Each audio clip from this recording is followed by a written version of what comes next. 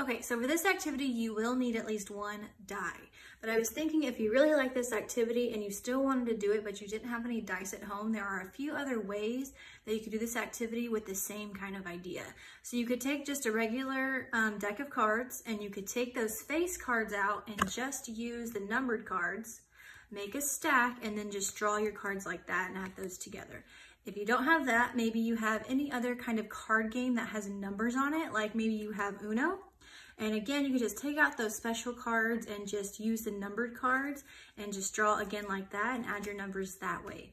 Lastly, if you don't have any of those, you could just draw your numbers on a piece of paper 1 through 6 and then cut them up, fold them, and put them in any kind of container, and then you could draw your numbers that way. So if you really like this activity but you didn't have dice at home, there are a few other options for you to do to still be able to do this activity. Okay, so now we're gonna go ahead and take our dice and we're gonna roll 2 or 3 numbers. I'm gonna go ahead and do 3. If 2 seems a little bit easier for you, then just stick with 2. Okay, so we're just gonna go ahead and roll the dice. And the first number I got was, say it to yourself, 6. So I'm gonna go ahead and write that down on my paper, whiteboard. Okay, and we are gonna be adding, so I'm just gonna go ahead and add my plus sign so I don't forget it. I'm gonna grab my dice and I'm gonna roll it in. This time I got, say it in your head. Okay, then I'm gonna go ahead and write that number.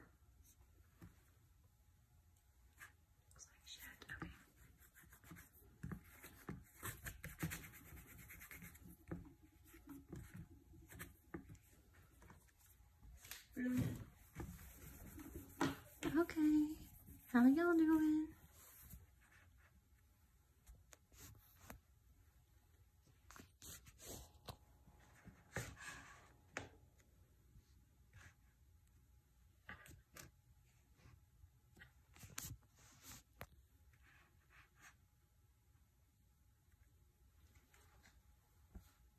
Okay, now we're gonna go ahead and use our dice to make a number sentence. And it said to add 2 or 3 numbers. I'm gonna go ahead and do 3, but if you feel more comfortable with doing 2, then go ahead and just stick to 2. So I'm gonna take my die, I'm gonna roll it, and look at what number I got. I want you to say it in your head. And then I'm gonna go ahead and write that down. Okay, and I know I'm gonna be doing an addition sentence, so I'm gonna go ahead and just add my plus sign so that I don't forget. Okay, then I'm gonna grab my dice and I'm gonna roll it again. Okay, what did I get this time? Say it in your head. Okay, then I'm gonna go ahead and write my number. And since I'm doing 3 numbers, I'm gonna go ahead and do that plus sign, another one. Then I'm gonna roll one more time. And what did I get this time? Go ahead and say it in your head. Okay, and then I'm gonna write that. I'm gonna write my equal sign. Okay, now before I try and solve this, let's think of some of those strategies. Do I see any doubles? No, no numbers are the same. Do I see any friends of 10?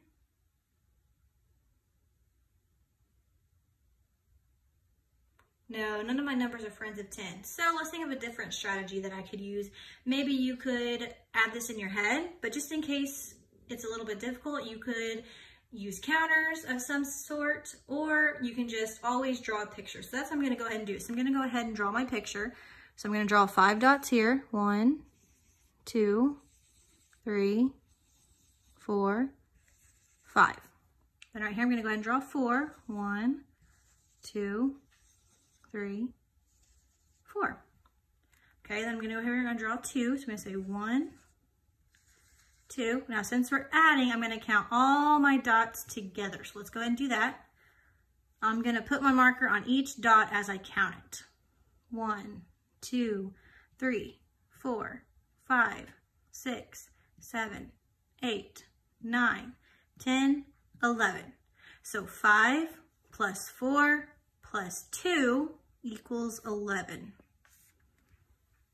Okay, now that you've got your number sentence and you solved your problem, let's go ahead and look at the second part of that activity. So I want you to go ahead and go ask mom or dad or maybe brother or sister or grandma, grandpa, whoever's around you to do the same thing you did, but this time they're gonna add it together, and then you guys are gonna talk about and think about which number is greater.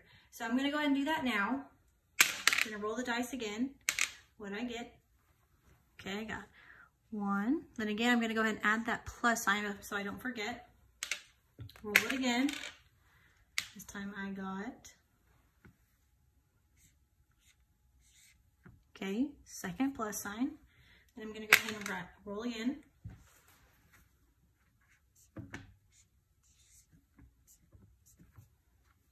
Okay, so now before I solve this one, think about those strategies that we talked about. Do I see any doubles? Yeah, good job. I see a double because 5 and 5 are the same number. Now, what is 5 plus 5? Yeah, good job. It's 10. So now I can say 10 plus 1. So then I can just count on and say 10, 11. Okay, so here's my first addition sentence, so yours. And here is my second one, a parent or someone in your house. And now we're gonna go ahead and compare them. Now it's kind of funny that I rolled my dice and I got the same number. So you're gonna be looking at which number is greater. So talk with the person you did this with and try to figure out which number is greater. So remember, that means bigger. In this case, my numbers, my sum was the same. So we would say those are equal. Neither one of my numbers is greater because they're the same. But when you do this activity, go ahead and look at the two numbers and figure out which number is bigger.